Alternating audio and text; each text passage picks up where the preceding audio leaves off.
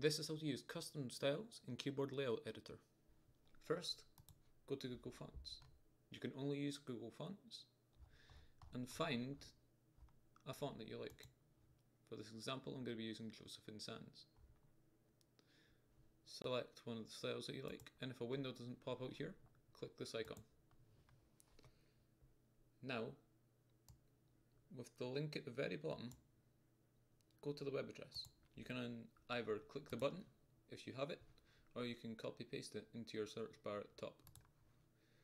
Where it says Latin, under that there will be this string of text.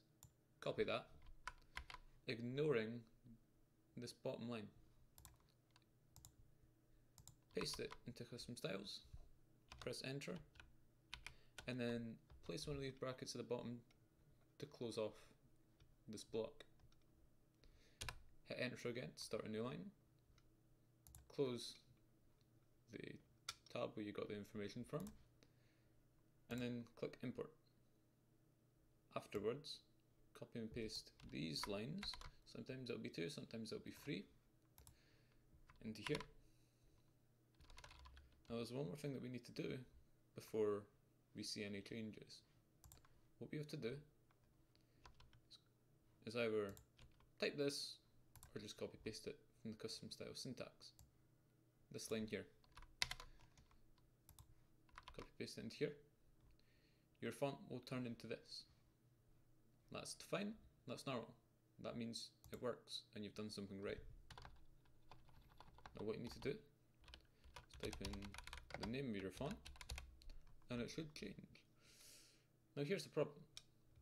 If you have icons, they'll disappear unless they're from the named HTML entities, like the arrow is on this left shift key.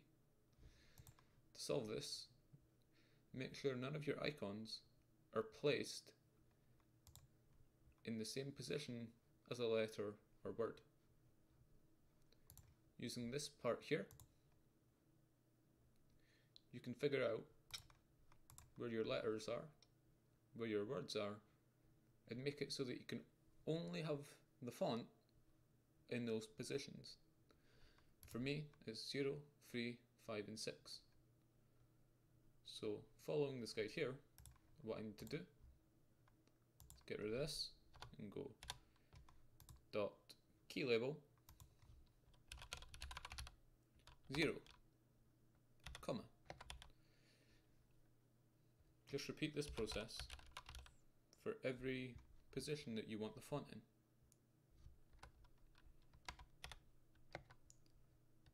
As I'm showing you now.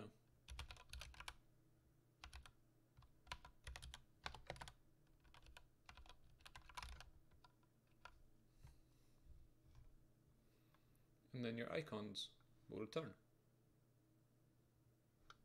That's how to use custom styles in Keyboard Layout Editor.